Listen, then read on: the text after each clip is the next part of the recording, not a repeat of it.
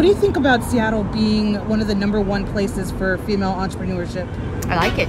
Why did you choose to have the business here in Seattle? Well, this is the heart of the app. You have to remember that. So we have mixed media art by local artists, so we have a lot of local art in here. I've always been entrepreneurial and I've always, stood up for what I believe in. So all I'm doing here is just standing up for what I believe in, which is we all have the right to have a clean, safe place to work, to share our art and our wares with the community and connect.